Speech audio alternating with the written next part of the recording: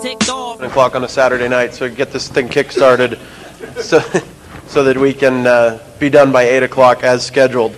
This is the panel on cyber adversary characterization. And just to introduce the panelists, I'm Matt DeVoe with the Terrorism Research Center, Toby Miller, independent security consultant, Tom Parker, Pen Test Limited in the UK, and Mark Sachs from the Department of Homeland Security. We're going to speak to you on cyber adversary characterization, why it's important, and discuss some models that Toby and Tom have been developing to help them in the characterization process. Just to give you a little background, we all met up for a 2-day workshop on this topic in 2002, continued to do some research via email, discussions back and forth, and then Tom put together the panels to come here to Black Hat and DEF CON to introduce the concept and obtain some feedback. A lot of the models, a lot of the issues that we're looking at are in early development. We think there's a lot of utility for them, but we need to get feedback from the community as well. We plan on doing a future workshop in October 2003, and just FYI, the slides will be on the conference websites for both Black Hat and DEF CON, as I know they're not here. Why characterize? There's a theoretical side to it, to gain an understanding and ability to anticipate an adversary in order to build improved threat models, and that's a piece I'm going to talk to, is the threat model component, and then improved profiling of attackers at post-attack and forensic level to guide response and to give you an idea of exactly who you're dealing with. I was asked to come in and speak about threat assessment, put some of the modeling in context, and then talk about some of the issues that we look at in looking at cyber terrorism or profiling of cyber terrorism. I'm going to spend 10 minutes on that. Biggest point I want to make with regards to why I think this topic is important is because your adversary is not a 1 or a 0. A lot of time when doing analysis of attacks or looking at risk management concepts, you're told about the packet that's the attack. And very little attention is given to the intent, motivations, capabilities of the person behind the attack. So it's an effort to try and move it beyond just the technical to start thinking about who you're dealing with to guide your response, and also if you have a perspective with regards to what threats you're facing, what your adversary's capabilities are, it can also guide your security posture to a certain extent. I'm involved in the concept of risk management, which includes vulnerability assessment, threat assessment, doing some of this modeling, and you can't do risk management, you can't incorporate a risk analysis without doing the threat assessment or adversary characterization. And we're out, especially with private industry, a lot of times they have these risk management models with a threat component, but for cybersecurity issues, there's no threat piece injected into it. So a lot of times funding isn't provided or the models aren't accurate for what they're trying to achieve within the organization. The whole point is without the threat analysis, you're not performing real risk management. And if you're not doing risk management, you can't have concept of acceptable risk, which means you're either trying to protect against everything or you're not protecting against much. And thanks to Jay Healy for your adversary is not a 1 or a 0 quote. What things do we look at when trying to do risk exposure? What threats, adversaries exist? That's this piece here that you're going to hear about. What tools, capabilities can you use? Also some of the research that they're doing. How attractive is the target? This is where we have to look at the goal, intent, likelihood of a system being targeted. What level of access can be obtained? This is classic vulnerability assessment process. This is something that the industry is really good at, actually, is going out and doing the assessment piece and looking at vulnerabilities and fixing vulnerabilities. We just don't put them into context very often. What impact would the attack have? And then also there needs to be a safeguard component here. Need to be doing it for a reason in order to guide the security process. Threat agents of interest, it's lists the ones that we use just for your information. You'll see when Mark gives his presentation, they have a similar list that they use within DHS. This is kind of how we break it down. And then needed to categorize techniques as well. We obviously can't look at all of the different ways that systems can be impacted, so we had to come up with a high-level categorization. And this is the list that we use right now that includes everything from penetration to insider placement, malicious code, a whole slew of things. And obviously, depending on the system you're looking at, not all of them are looked at. cyber terrorism analysis, the piece that I focus a lot of my attention on. The camps on cyber terrorism are divided into two distinct communities right now. You really have those that think that in Camp A, that bin Laden lurks in every monitor and is prepared to take down the power on the East Coast tomorrow. And then in Camp B, that terrorists out there have no technical capability and pose no threat whatsoever. And that's kind of the environment that I see, whether I'm working with government or industry, that typically they're over-paranoid about the threat or not concerned at all. And the truth kind of lies somewhere in the middle. That's some of the stuff that I want to speak to. Characterizing cyber terrorists, it's tough because we don't have any historical analysis. At least with some of the stuff that Tom and Toby are doing, they're looking at actual attackers, they're looking at history from past attacks. But with cyber terrorists, in my opinion, we've never had a true incident of cyber terrorism. So you can't use that past analysis to try and drive your profile. You need to be a little bit more creative. You need to imagine the threat. At a conference that we were at about a year ago, there was an interview with Alvin Toffler, and he described September 11th as a failure of imagination. That stuck with me on the cyber terrorism side because it is one of those threats that you need to imagine a little bit in order to give it some reality. You can red team the threat, which is something that gets done. Characterize capabilities and intent. It's a little tougher, but if you're red teaming it, you can assume different levels of capabilities. You can put stuff in models like what Tom has done. Assess and fix vulnerabilities. And then understanding what's happening right now. One of the big issues, and I think that Mark will speak to it, when an attack takes place, you either have to assume the worst or assume the best. And we'd like to put a little bit more granularity on that during the incident response process. Key issues for cyber terrorism, and these are things that we discussed at the workshop or that I briefed, that I thought were important to looking at the cyber terrorism threat. The first being that there's kind of a nature of terrorism has changed from international versus single issue groups, those that engaged in kind of calculated violence versus those that are interested in mass casualty, mass consequence. And the whole point we're trying to make in looking at that first bullet was to show that some groups are going to be displaced and might use cyber terrorism as a differentiator. So we kind of needed to open the scope and look at it as being attractive by groups that necessarily wouldn't be attracted to it because they want to differentiate themselves from the Al-Qaeda's of the world. The model, the thing that we actually looked at for one assessment was hijackings. 700 plus hijackings prior to September 11th, either used to flee a geographic region, attract media attention to a particular cause, or to use the plane and the passengers as a bargaining chip in some sort of political negotiation. Of those groups that were engaging in hijacking for those purposes, how many now would engage in hijacking because it would be perceived as an intent to use the plane as a weapon of mass destruction? So we thought that was important. The other thing we wanted that we thought was important was the fact that terrorists go through a lesson learned process, and to look and see what lessons can we draw from cyberspace and critical infrastructure failures, or from attacks that we've seen within other threat environments that terrorists might look at and learn from, whether they're successful or even if it's a failed attack. Long-term planning cycle we thought was important. When folks speak of cyber terrorism, they like to think of it as a threat that's there tomorrow. And when you have an adversary group that'll take 5 years in the planning, development of the capability and execution of an attack, we need to think in a little bit more of an expanded time window. Targets once identified will be continually attacked until destroyed. Thought that was important, especially when you start trying to do adversary characterization in event of a real incident. And then convergence, issues of convergence. Will terrorists converge with hackers a la hacktivism? Can capability be acquired or recruited from outside? We've looked at issues of convergence between terrorist organized crime, terrorist nation states, so I think it was important to look at issues of convergence elsewhere. I have a question now.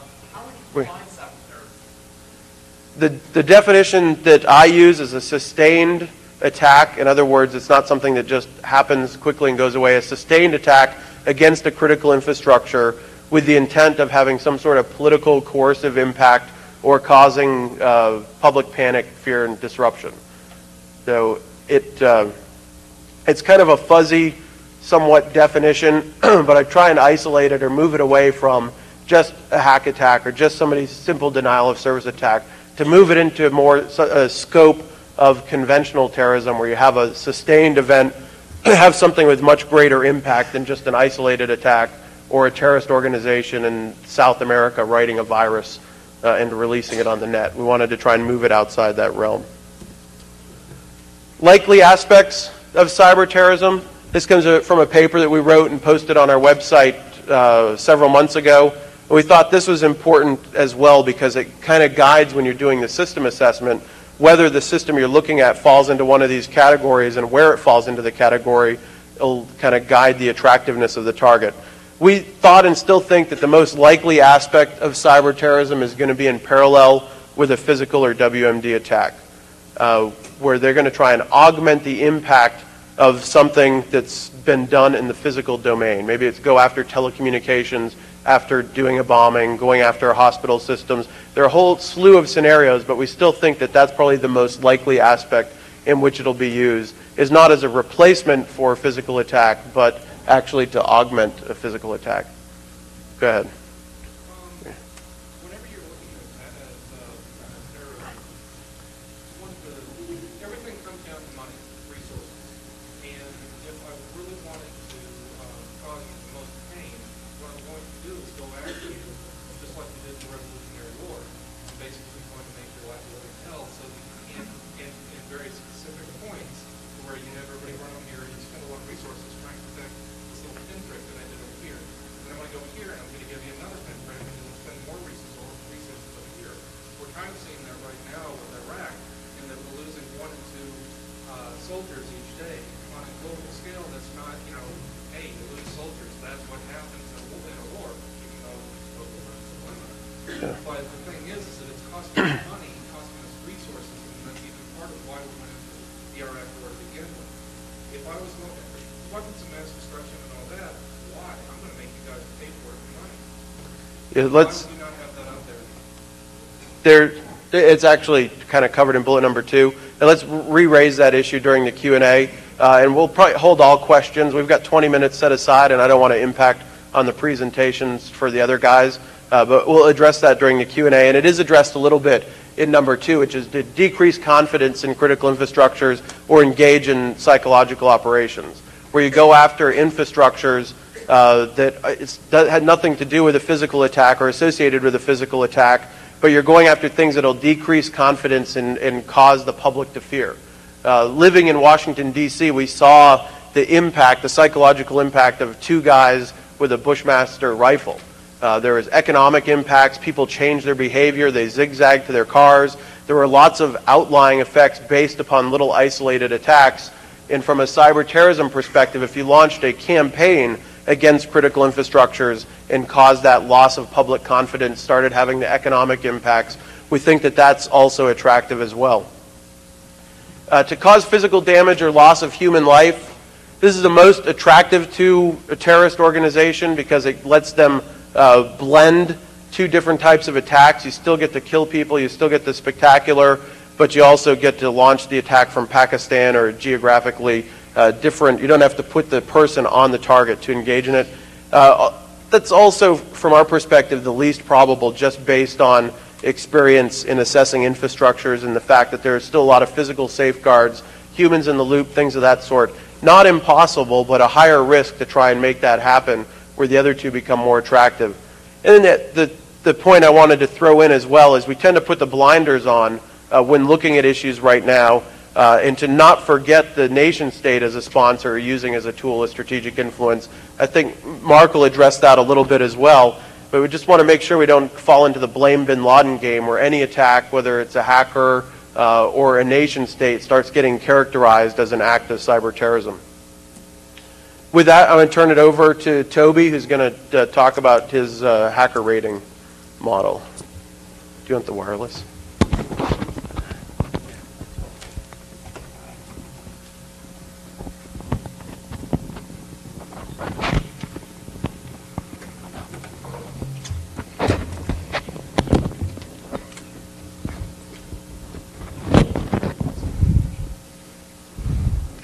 Hi, my name is Toby Miller.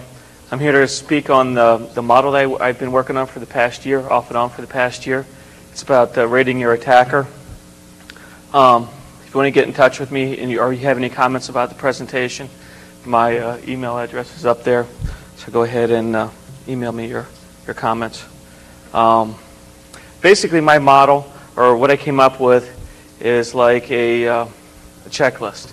And it has points associated with different events and different categories as for what the attacker, physically did. Why did I do it? One of the reasons that I did it was that because I hadn't seen any tool out there that an analyst, IDS analyst, firewall administrator, security administrator, whatever, could use to help rate the skill level, the potential skill level of his or her attacker. I also did it so it would help management, assist management in determining incident response requirements, and also to help management with threat level management as well. In my system, I have 6 categories, actually. They are passive fingerprinting, the intelligence gathering, the attack, the exploit, backdoors and cover-up, and others. Passive fingerprinting, this covers this when you get a packet coming in, or if you have it. I personally think that the operating system could tell a lot about the attacker. Yes, the operating system can be fooled. It can be spoofed just like an IP, but it's still there. You still can use it as part of your analysis. Intelligence gathering. This covers everything from social engineering to sending a single packet to a service to see if you get a response. The attack. It is like if the attack was cross-site scripting, if it was SQL injection, whatever, I rate that as well. The exploit. The exploit it goes along with tools, which Tom will get into a little bit more in depth than I will. And backdoors, in my experience, the past 5, 6, 7 years, there's usually 3 phases of an attack. You have the intelligence gathering standpoint, somebody probes your box or whatever. Sometimes they don't. You have the attack, and you also have the cover-up. Once they get your box, there's usually some kind of rootkit, whether it's a single file, whether it's a Torn-based rootkit, something like that, or even an LKM or a Windows-based rootkit. And that will cover that as well. And then you have my last one, which is others. And that basically, that covers everything that the first 5 doesn't. What I'm doing right now, originally I posted this thing to Incidents about this time last year, incidents.org. I posted it to the Incidents mailing list along with some other mailing lists. I got some comments back. I made some changes right now on my website. I'm up to revision number 2. I'm working currently on revision number 3. I've made some changes for revision 3. Like, for instance, for revision number 3, a lot of the comments that I've gotten back in the past couple months, as far as this goes, is the destination server. As far as the destination server can be critical in evaluating your enemy as far as to what he's going after. For instance, in my new model, I'm going to have a workstation. It's going to go down to a class. If you're a government person, you deal with classified information. You're going to treat that a little bit more seriously than you would somebody just attacking somebody's personal workstation. It's going to also have include a bank-related server. All these different things are going to be scored and have different point values. Currently, the point values are between 1 and 5. I'm about to change that and make them 1 to 10. And one of the other comments I had, and I'm going to incorporate it, is source IP. Can it be spoofed, or is it real? Basically, is it real or is it Memorex? That's been some of the other comments that I've had as far as this model goes. Unfortunately, I didn't have enough time to actually bring the model up and go into depth in it. But if you want to visit the model, make comments or whatever, it's at ratingthehacker.net. And revision 3 should be up in about a week, week and a half or whatever. So that being said, here's Tom to go into tool characterization.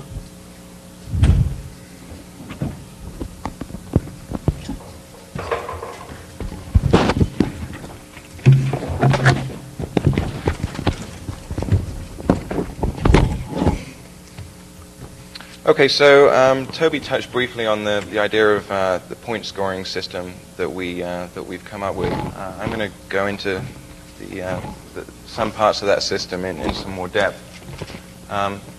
Firstly, one concept which we've come up with is the hacker pie. One of the reasons we think that what we're doing has so much potential is because the IDS guys for some years now have been taking log data and what have you and trying to analyze it to get some kind of idea of the kind of people we're dealing with out there. Although we think that is obviously of great value to us, it's not the be-all and end-all of the characterization. We have different sides to this. We have the psychological side. We have obviously the technical side. The more we do the research, the more sides we're finding to it. And obviously the research isn't completed yet.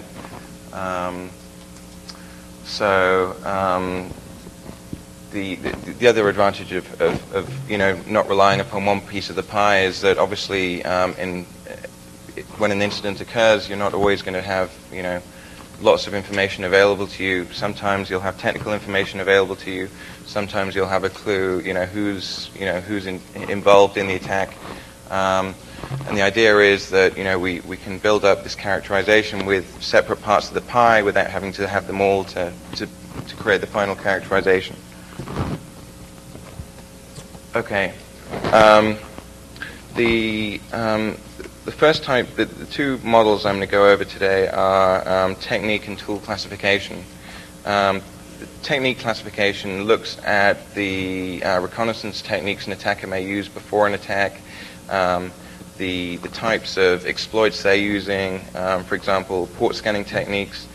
Is it stealthy, or are they just going through your network, scanning everything, not really caring about, who's watching them? The exploitation technique, are they using mass routers, or are they very carefully deciding what operating system you're using and ensuring that the exploit will work the first time around? Tool classification, obviously the tools used are going to gel with the techniques being used. For example, if you're randomly scanning through the network, the chances are you could be using Nmap. We're characterizing the kinds of people that use Nmap and the other scanning tools. Another example would be exploits, obviously, which fall under tools. A recent one will be the DCOM mass routing exploit, which is being traded in the underground. The original exploit by HDM exploited 6 different targets. Windows, vanilla Windows 2000 through to XP Service Pack 1. The mass router which was written went through A-class networks, trying each target on the individual IP addresses. If the guy that wrote this had any clue what he was doing, he would have realized, I hope he isn't in the room today, he would have realized that this exploit is a one-shot. The first time you get it wrong, the service dies, and that's that. And obviously, that says 2 things. Firstly, about the person that wrote it, which is the first characterization we can make, and the second, the kind of people that are likely to use this exploit, are going to be your low-end adversary that don't really understand what's going on.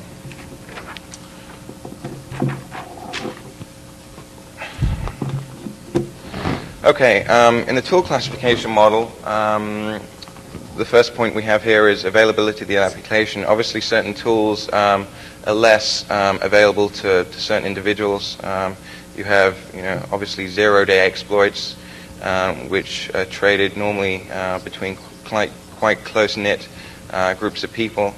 We look at the origin of the applications that people are using, and the ease of use. with obviously, doing an Nmap scan is fairly trivial. It's a few command line switches, but in the case of exploits, does an attacker need to find the return address? Does the attacker need to know something about that system beforehand? Are there other mitigating factors? If they're trying to perform a man-in-the-middle attack, do they already need to have access to a DNS server to poison the network or out-poison or what have you? This kind of ties in with what we call the vulnerability disclosure food chain.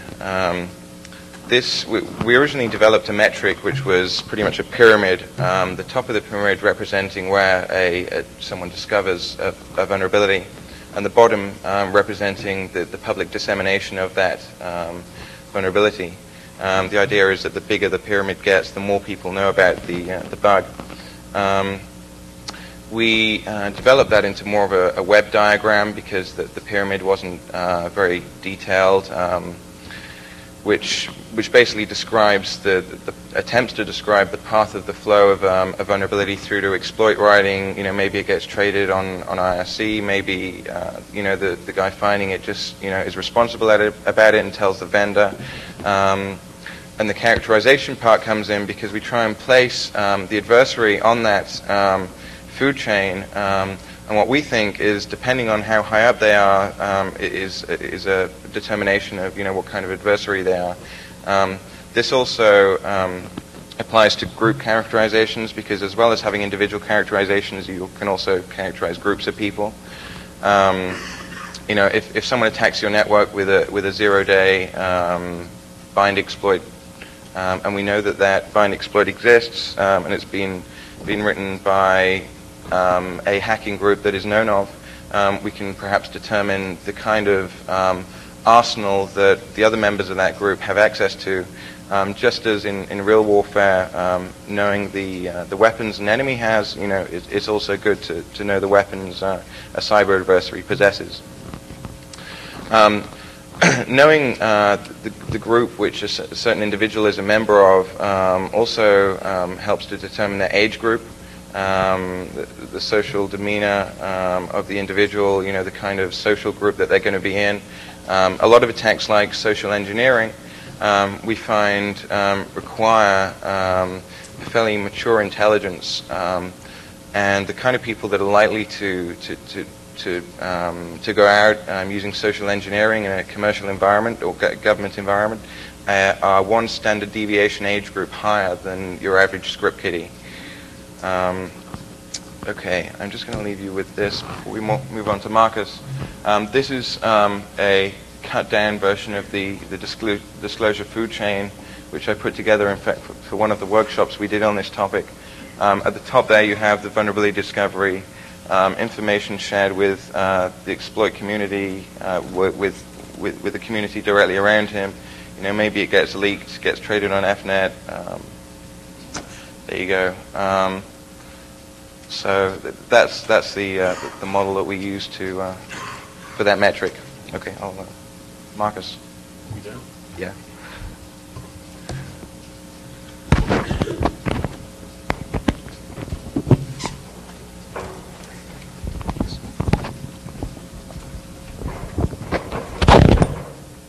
Good evening.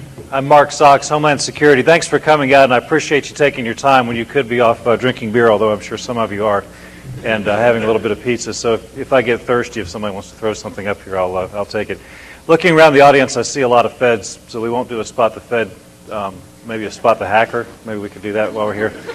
But glad to see a lot of friendly faces, members of the media and others that are in here. We'll keep this brief because I know everybody does want to move along. What I want to talk about is how we do threat characterization. It's a little bit different from what you were just seeing, and that may fill up the slide a little bit there. But the cyber threat to the United States is unique in the sense that we have what we call critical infrastructure. Most of you probably heard me talk about that before. You've seen the writings that we've had in Homeland over the last several years. But our information networks that we have coast to coast, we recognize that vulnerability. This is well documented. We've looked at it over the years, and we're doing quite a bit to protect it. But what we're seeing is that both secure and insecure networks now are starting to converge together. We've got some networks that are doing the right thing. Their network administrators, their security officials are doing exactly what they need to do. But unfortunately, they have to do commerce with those people who don't quite get it yet. We have to interconnect those networks in order to make e-commerce work. So that raises a level of threat to those protected networks because they have to interconnect with those who aren't quite as well protected. Plus, the complexity of the networks continue to grow. The complexity of the tools, the way we architect them, each year we get new technologies. We've gone from copper to fiber to wireless. We've got new protocols coming down the point. We're going to move from V4 to V6, IP-based. And a key bullet here at the bottom is that cascading failures. We're not really sure if the entire infrastructure of the United States could have a cascading failure or whether it will be resilient like the original ARPANET, which was designed to, if it took a hit in one location, the network just routes around it. Now, on September 11th, when we had physical damage in downtown Lower Manhattan, we did in fact see the data networks route very nicely around the physical damage. But we had catastrophic collapse of the steam networks, the water, the gas and oil, all the other infrastructures that are in Lower Manhattan because they aren't designed to route around physical damage. Could something like that play over on a national effort? If we had a failure of the East Coast rail network, could that catastrophe play over and have cascading effects across the United States? We don't know. We hope we never get to that point to find out, but it is something to think about when you start looking at the different types of threats that come at us. Now, as was mentioned earlier, the way we like to look at cyber threats, and we'll step away from the physical world and just talk cyber, the range is quite vast. I mean, I have it at the top, but you could think of it at the bottom end. In terms of numbers, the top bullet, hackers, script kiddies, hobbyists, millions. Pretty much anybody who has access to the internet has a little bit of curiosity, wants to kind of play around a little bit. Even a home user that's sitting behind a DSL or a cable connection that's not adequately patched or has not taken any type of precautions with their machine falls into that category. They are a threat to our critical infrastructure because they're not taking the right steps to secure their computer. Somebody would like to come in. If you want to let them join the party. If they have beer, they're welcome. If not, they have to go around.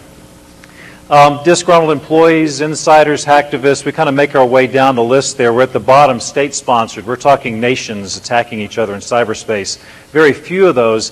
But if we take these types of threats and we arrange them on a picture, we can see that the probability of occurrence of like the hacker script kiddie world is way off on the high side. There's a lot of that out there. There's a lot of the numbers are large, but the potential damage they can do in a relative scale is much lower than the damage that could be caused by terrorist groups or well-funded nation states.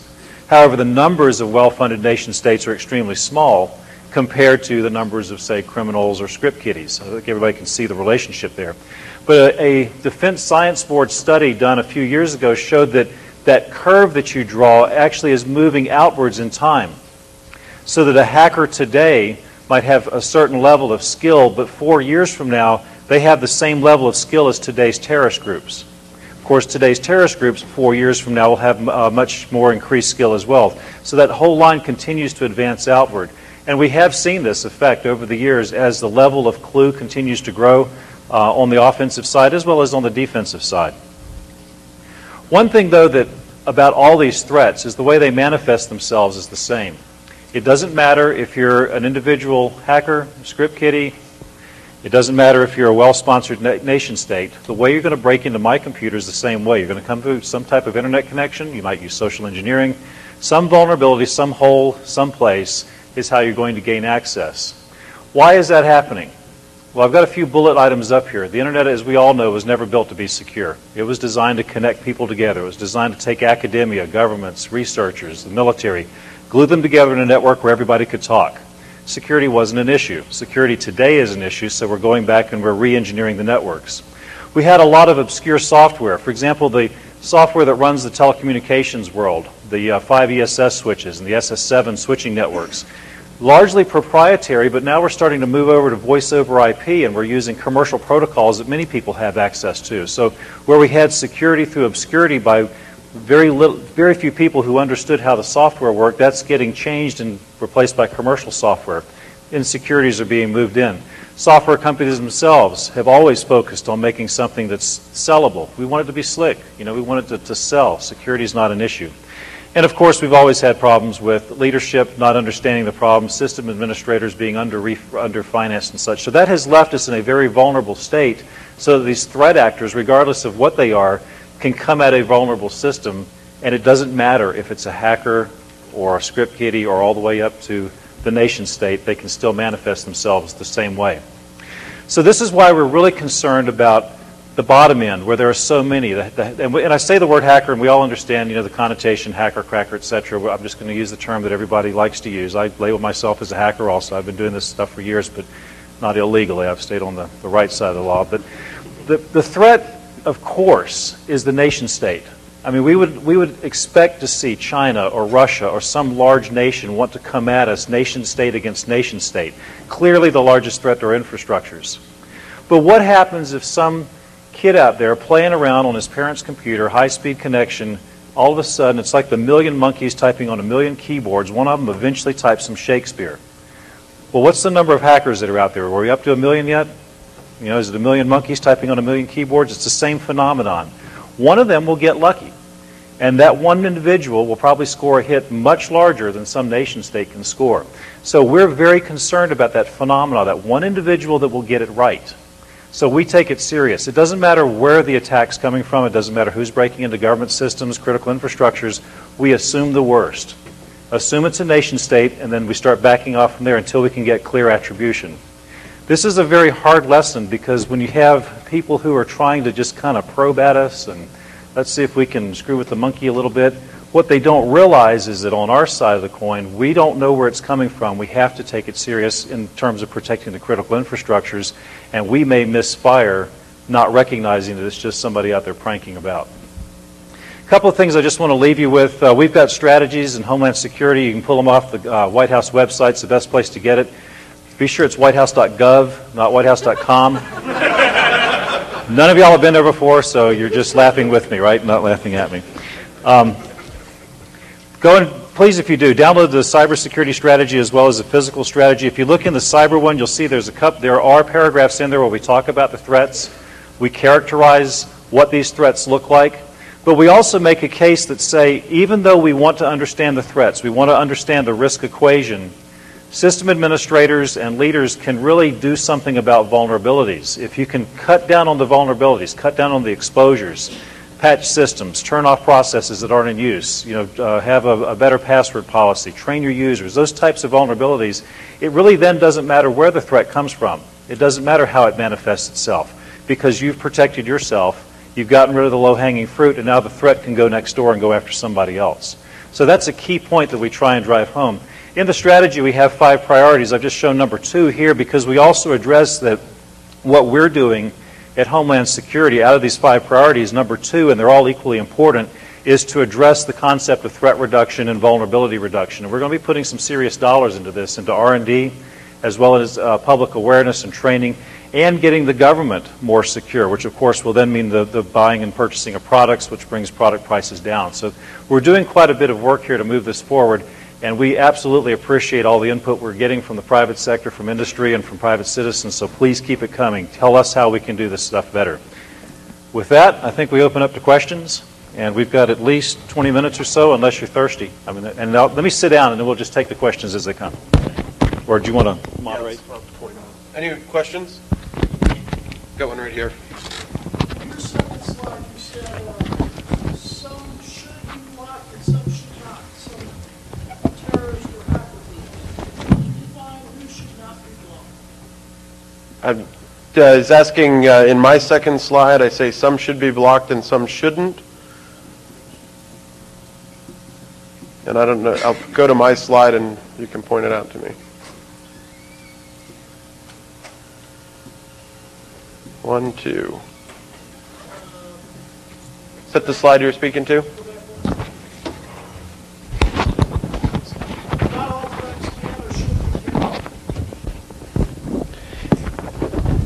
Yeah, I'm not, on that I'm not speaking specifically to terrorists or cyber terrorists. I'm speaking within the context of risk management and taking kind of a private industry perspective.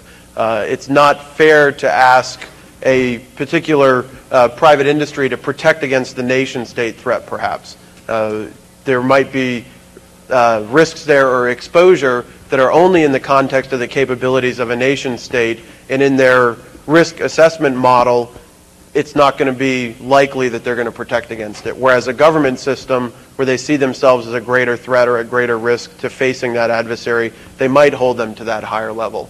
It's all about the concept of acceptable risk and doing risk management.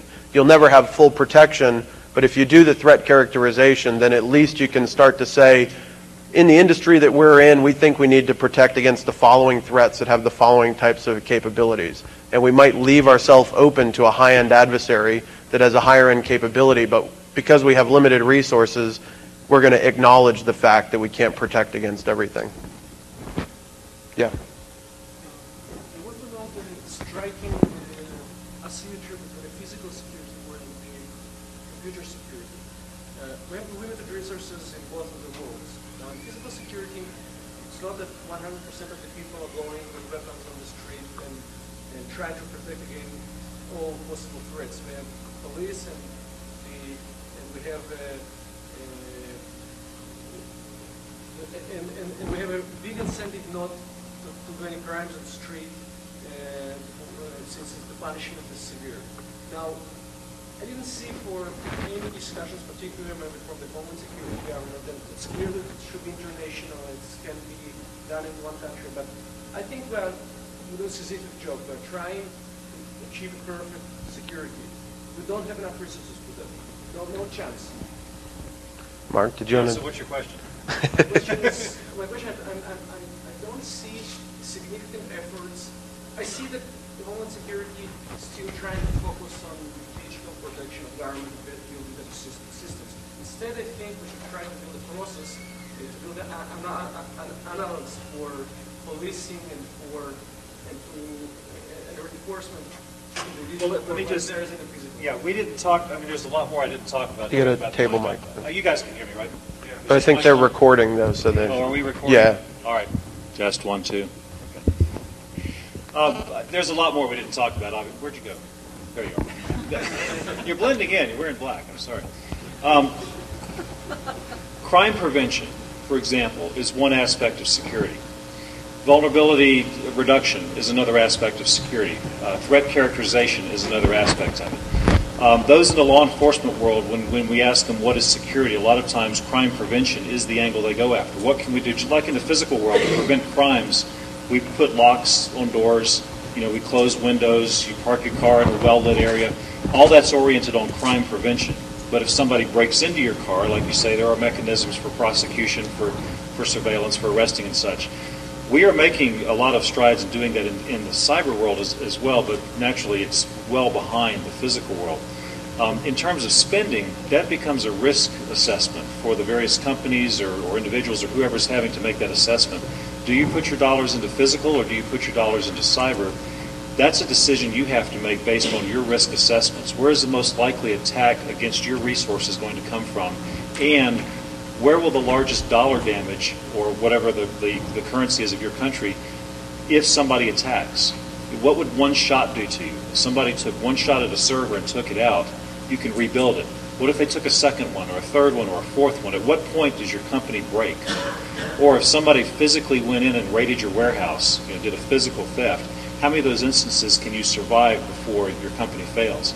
That's a risk assessment that companies have to take onto their own. We can't tell you how to do that. It's clear, there's one clear thing missing from your model, and it's it's insurance. We don't have insurance in digital world like we have here, and the reason that we don't have insurance is because the crime. Now we're going to get way off subject because we came here to talk about threat characterization.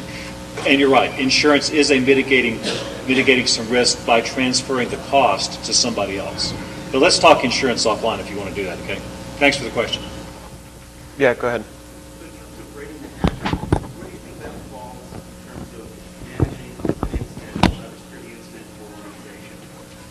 I mean, usually I'll have to take over an incident, and maybe at the end I might do some analysis, right? But what do you sort of dependencies and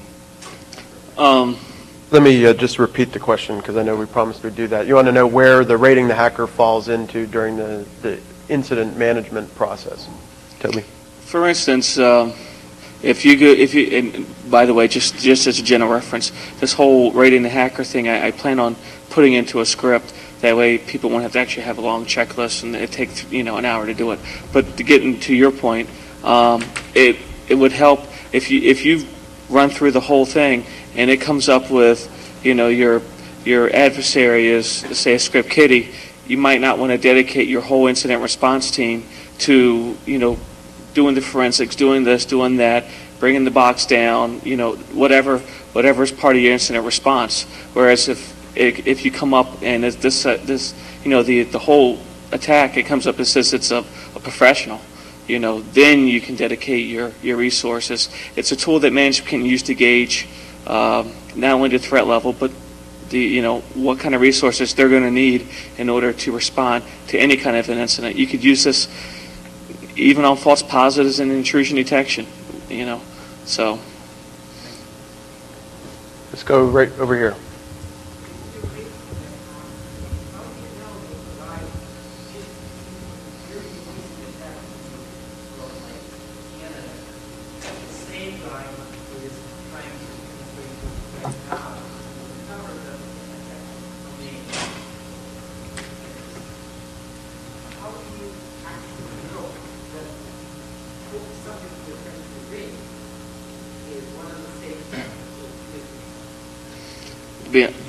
Yeah, the question is, how do you differentiate based on attribution when someone might do parallel paths of attack, one which is really noisy, one which is stealthy, that are linked to the same person, or you might have two attacks that you link to the same person that actually aren't, correct? How do you know you're rating this single person, or maybe there are two different? Yeah. Go ahead. To be honest with you, there's no way you can tell. If guy hacks a box in Canada and then goes out and hacks a box in Hungary and attacks you, at the same time, there's no way you can tell it's the same person, unless you start looking at statistics, which right now we don't have, but we're going to start getting that statistics. But then again, profiling or rating is never 100% accurate anyway. So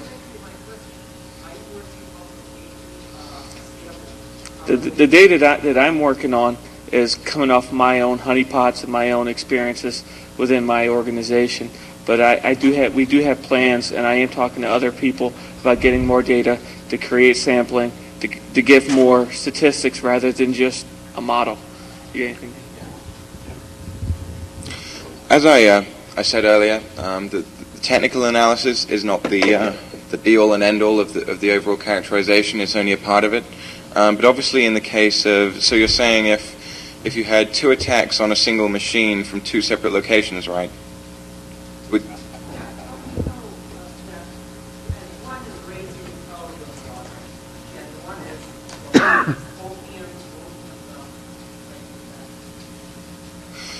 Okay, well, obviously there's a question of time frame. If you have a very quiet network, and you have, or if you have a busy network and a machine which maybe people don't know about in the public domain, and you suddenly get an attack from two separate locations within the same hour, and you haven't had any attacks on that system within the last 6 months, then obviously that might give you an inkling that someone is, or a group of people are trying to target that system.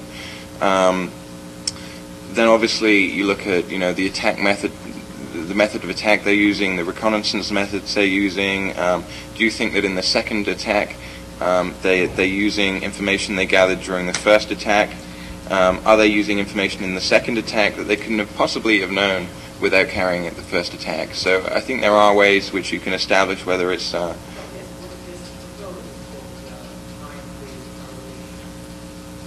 right.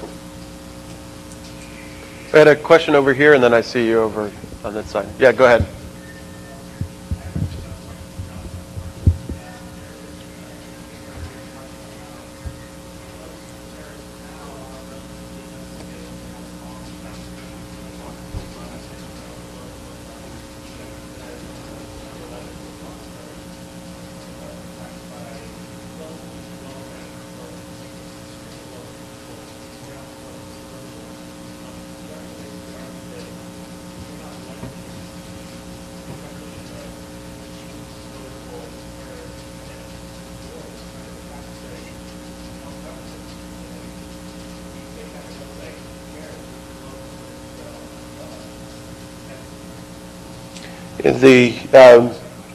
The question is on capabilities of terrorists and disposability, and will you get the same impact from a cyber terrorism attack as you would from a physical attack?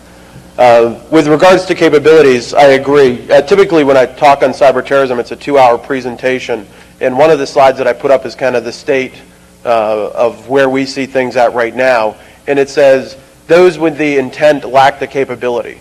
So yeah, they might intend to try and take the power down on the East Coast, but they don't have the capability right now.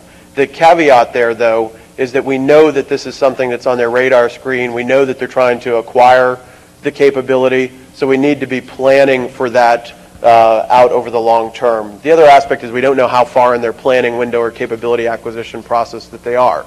So just because it's not something that they currently could do or are assessed as being capable of doesn't mean that it's not a threat that we're going to face.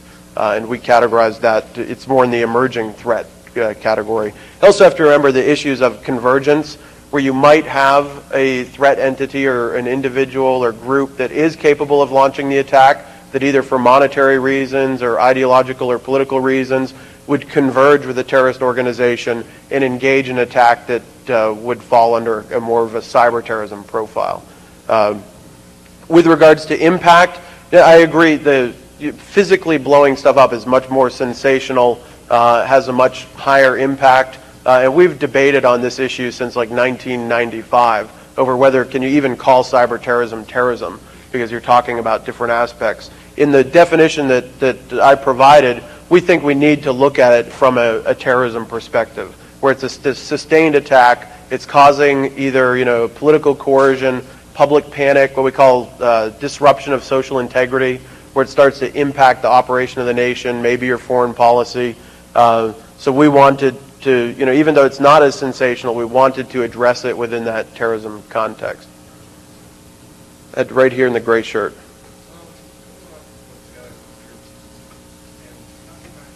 Can you speak up a little bit, please? Going off what this guy over here was talking about, I'm not trying to be adversarial, but I'm asking a question.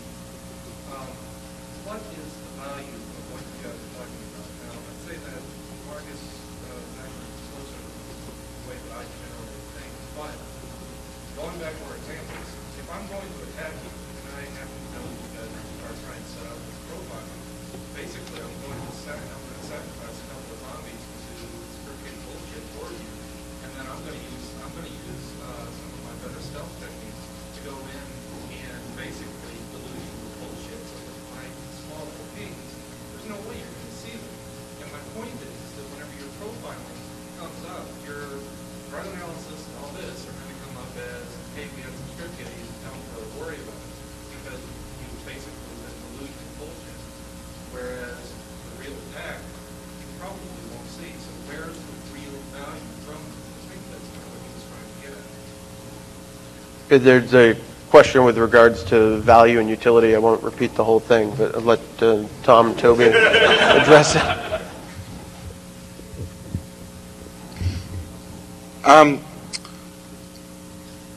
As I said earlier, I'll say it again. The side you're looking at is firstly completely technical. It's not, it wouldn't take into account any kind of psychological profiling of you may consider yourself a high-end adversary and not a script kiddie, and maybe that is a technique that high-end adversaries would use, to maybe flood the IDS so it an administrator, spends days looking through his IDS logs, and by the time, he finds those ICMP packets that you're talking about, the system's already been compromised. But there are two sides to this. There are the kind of theoretical threat modeling side and an incident response stage. And in the theoretical side, we've discussed this as a group, and there is every opportunity, there's every chance that someone may do exactly what you're speaking of, and the threat model would have to would take that into account. On a practical side, well, it really wouldn't matter, because the incident is going to happen whether you like it or not.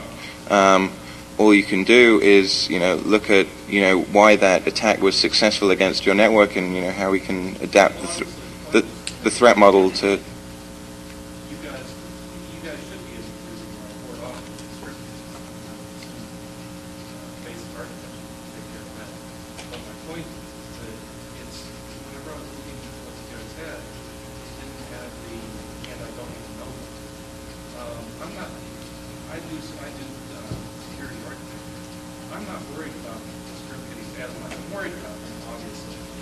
I'm not worried about the things I know about. I'm worried about the rootkit that, look, I'm not going to really see it. And my point is that with your threat modeling, it seems like you're missing, there's so many threats out there that the value of being able to categorize those threats past hey, you know, we're done with the incident response. I need the FBI to go after this guy because what they're really going to do some damage. But my point is that where there's no real value in the immediate because there's just you can't defend yourself against all the threats. It's a post response, not a pro response. Okay. So what you're saying is you don't think that we can learn from characterizations made after an incident? Just trying to find out where you guys are coming from, value. Where's the value added? Okay, well, obviously, you're going to, once an incident has happened, you're going to change your threat model, based on your characterizations. There's going to be the side of, well, in this attack, how much reconnaissance was done? Did the guy use social engineering attacks prior to making the compromise? These things, as I said earlier about the whole social engineering age deviation thing, that tells us some stuff about the attacker. It's all little pieces of the pie that we, in this case, might use to pass on to the FBI to help characterize, to help, find who we're looking for that committed the, Furthermore, say if you're running, a server on a bank network, let's say, it may help you characterize the kind of people who are going to try and get into that machine, the facility that they have available to them in order to do that, the exploits that they have access to, the people that they talk to, the people that they know, how high are they on that vulnerability disclosure food chain. Do you see where we're coming from? Let me just add a couple of points. No model's ever going to be perfect. And that's agreed. And there's probably a lot of folks in here that would be, a sophisticated adversary, and they're going to be able to circumvent or exploit the model in order to launch their attack. Have to remember, though, there's probably 99% of the folks that are out there aren't going to. And you're going to be able to characterize a lot of those and use that kind of to guide resources. From the planning perspective, or at least from my perspective, when I look at being able to characterize and do scorecards, or even if it's historical analysis, I can now start applying that to the future. We talked about this at Black Hat as well. One thing that we're lacking is, when the FBI goes out and does a psychological profile of serial killers, they go out and interview 100 serial killers, and they start to develop the profile. Well, in our industry, we don't do any of that profiling. We don't do any of that characterization. So when we're trying to do the planning component and look at adversary levels, and I have to do this on a daily basis. Mark has to do it on a daily basis. We've got those threat agent types up there, but we don't have any real historical background to talk about what the capabilities are. Lessons learned, and as you start to have a historical use of the model, you can start applying it to planning in the future. And the real-time driving of resources for those that might not be sophisticated enough to circumvent whatever model you're using. I had one over here, and then I'll get over there. Yep.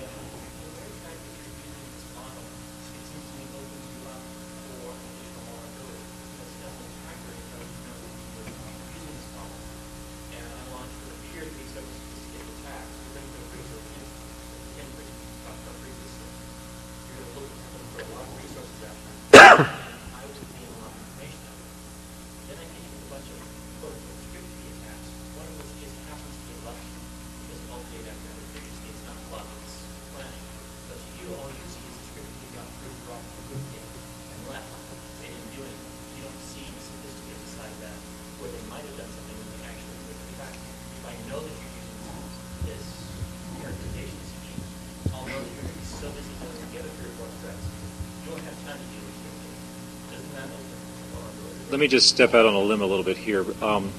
It's a hard question to answer unless you're looking at it forensically in terms of gaining attribution as to who exactly did what we're looking at. Part of this is not just the pattern of behavior in terms of, did they break in first by scanning, then by, gaining a foothold, etc., but capturing the actual artifacts, building a library of artifacts, being able to compare those against older signatures, for example. Much like profiling in the physical criminal world, if you've got a serial killer, they will leave behind forensic evidence, that's collected and compared, and you can compare it against other, person X, person Y, person Z, and you can start to build a profile where you can see characteristics of individuals or groups based on the evidence they leave behind. Now, that will eventually, if done correctly, lead you to attribution towards the actual person you're looking for, but it does help characterize when you see a new event come up. If you can compare backwards, you can find those signatures or fingerprints so that you can continue the pattern. It helps to understand from a forensic standpoint. The gentleman's earlier question about how does that help me in the future to prevent intrusions, I don't think it really doesn't provide you with much there. The way to prevent that is patch yourself and, close the vulnerabilities. What we're looking at is how do you then characterize somebody who's already broken in to gain attribution to bring that case to closure. And yes, you can spoof it. Yes, you can introduce noise. I mean, that's all part of the signature. And you would learn those characteristics of your adversary who does things such as making themselves look like a script kiddie or making themselves look like something that they're not as a smokescreen. That'll be a characteristic of that individual or of that group. Take 2 more questions, and then we'll have to call it quits, I think, on the room, unless I get the nod otherwise. But we'll certainly all be here. Go ahead right here in the back. I'm just curious, is this sort of thing bounced around by level? It would seem like you'd be able to use this in terms of trend analysis. For instance, when I go to attack a specific site, chances are my first attack isn't going to go in. I may not know enough, they may have something that doesn't work, and it would take me several attacks over time before I find the right combination to work. And then if the attack came to put a bullet structure, that I'm escaping this attack, you eventually see everyone got an upswing on number important level attacks. Maybe we should raise our own learning levels from logging to whatever.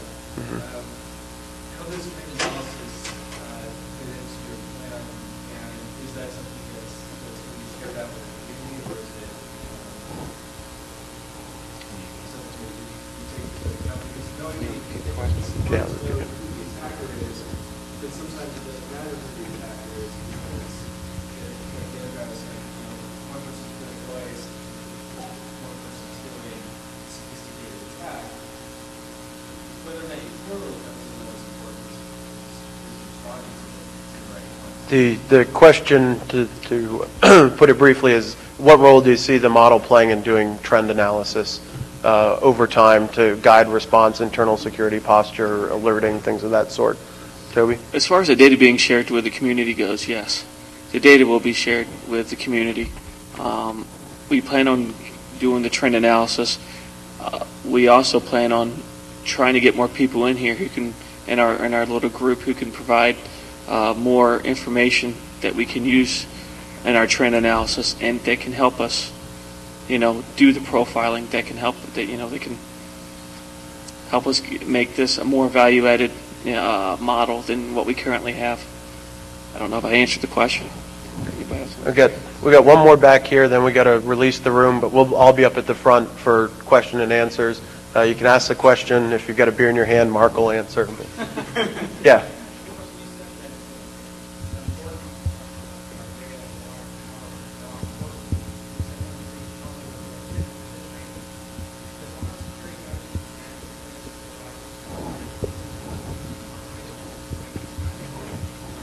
The question is, does Homeland Security have any plans to incorporate any sort of funding for training of folks that operate critical infrastructures?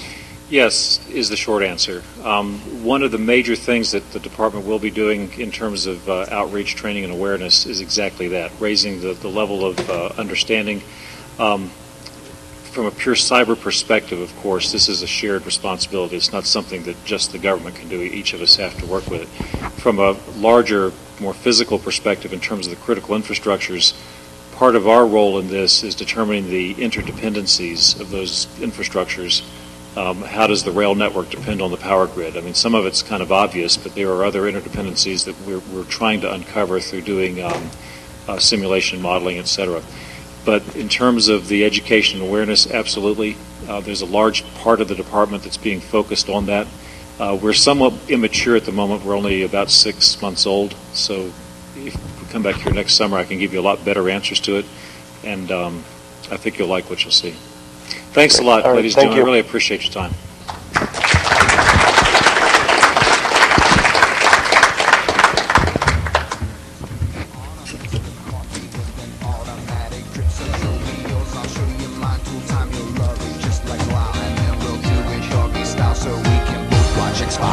Do it now.